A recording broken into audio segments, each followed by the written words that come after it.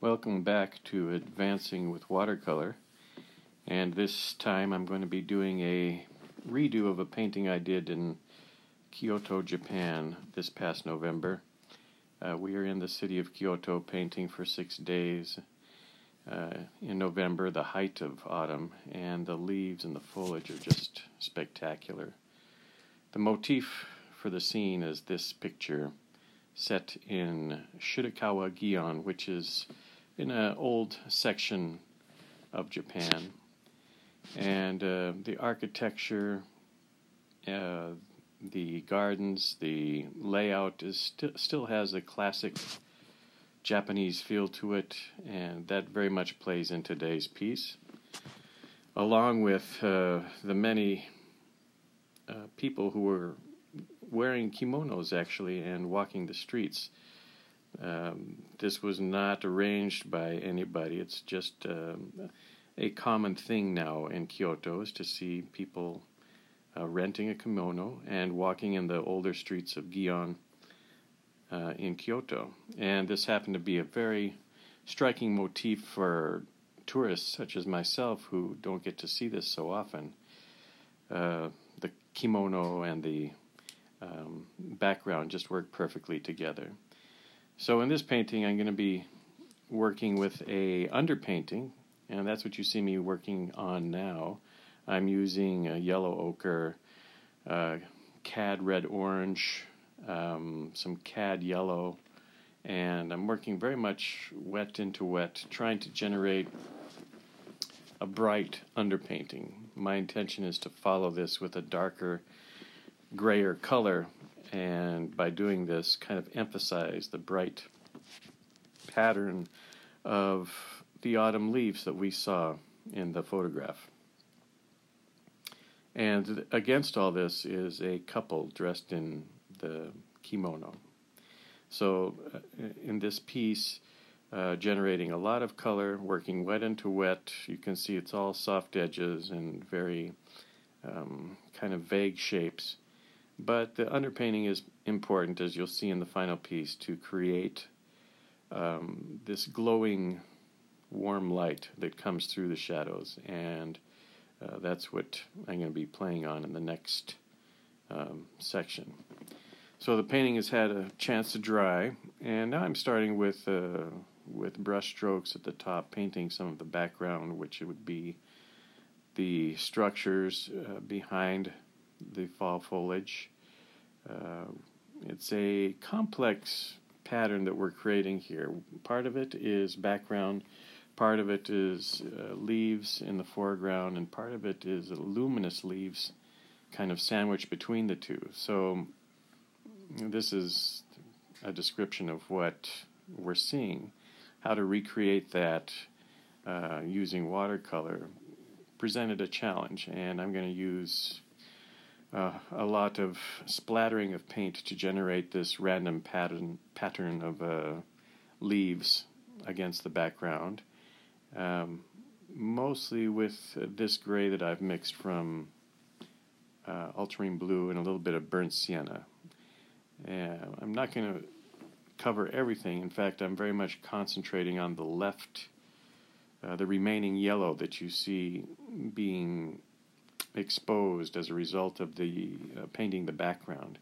The shape and pattern that I'm trying to create is important to this painting, and so I'm careful about the spaces between these yellow shapes. I'm careful about the angles and how they move towards the subject. I'm thinking at the same time to create a feeling of randomness to it.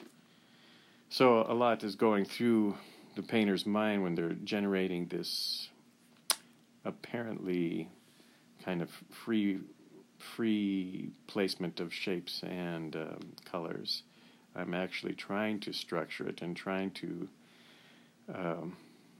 guide it so that it works for my composition. So you can see after painting the gray, I'm again splattering with a darker color. This mixture is more cad red, a bit of alizarin mixed into that gray, and this is going to kind of come to the foreground a little bit. It's going to push back against the yellow And as I said earlier, it's going to sandwich this yellow in between a feeling of foreground and background, and hopefully create the glowing leaves that we were enchanted by in our autumn visit to Kyoto. We saw this everywhere, in the temples, in the gardens, not only in Gion. Well, it's starting to assume a sort of finished quality to the background. And when I see this in my painting, I try to pause. I try to step back and say, okay, how much more of this do we need to do? How much more is going to be helpful? And usually I try to stop at this point and move to the next section. The next section is going to be working down in the lower third of the painting, creating the fence, which is going to kind of push back against this very animated background, push it towards the back, and I'm really counting on the placement and strength of the figures to do the same thing, to kind of push back against all this chaotic brushwork and very animated quality to the background. It's important, but it's also important to kind of settle that energy with something on top of it. So I'm going to go for the fence now, using a stronger mix of cad orange-red and a bit of alizarin, and perhaps a little bit of blue too. I'm picking up some of the leftovers on the palette, and looking for a value rather than as much as anything else, trying to tone it down, allow those leaves to kind of project themselves, leaving a bit of the underpainting coming through as though light is striking parts of the fence. And I know that after this dries, I'm going to return to that with a division into the vertical parts of the fence to make it less of a blocky nature and more of a fence quality. Well, here you see me placing some really strong darks, and I'm trying to think like a calligrapher. I'm trying to be very calligraphic with the marks, a few brush strokes, leaving a few spots. This will really help to generate the feeling that the light is coming from behind and falling on our figures, creating a backlit scenario in terms of lighting. And at the same time, these sorts of brush marks, I feel, create a vitality to the painting. They have their own strength, regardless if it's a painting of a scene, as I'm doing here, or an abstract painting, or Japanese, Chinese calligraphy. This sort of stroke kind of carries the artist's mind or artist's spirit. And so I'm not going to adjust those. I like the way that they finished. I'm going to leave them as is. I may add, once this dries, some skinny lines to indicate pavers or something moving through the shadows. But I'm very pleased with the way that they formed on the bottom and how they complement this kind of free-form, chaotic energy above. Well, eventually we have to move to our figures and paint the figures. The figures, it's a tricky point because I want to certainly give enough information that you feel this is a male and a female dressed in kimonos, standing in front of the fence. If I can do that without getting into too much detail, I'll be very pleased.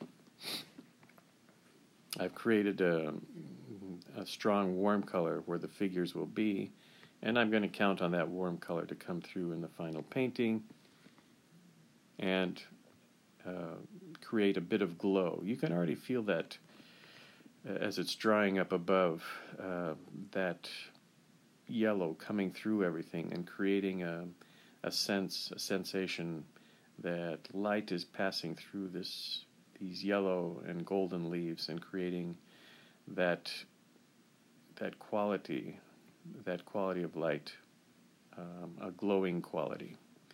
And this is achieved, this is one of watercolor's hallmarks, I feel, is being able to utilize that transparent nature, and we're utilizing the white of the paper too to come through that yellow. And as I said, I feel it's a hallmark of watercolor and something that I try to emphasize in almost every painting. Okay, putting on the obi, putting on the kimono, creating the hair. There's also a umbrella, and the male figure, the male kimono actually is much less colorful. Just like in the West, we have a tuxedo. The kimono is striking in appearance. It's very simple lines, beautiful lines.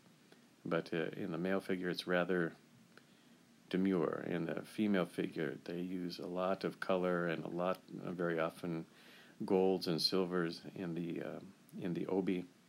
So the garments themselves are very often works of art. You can go to museums and they have examples from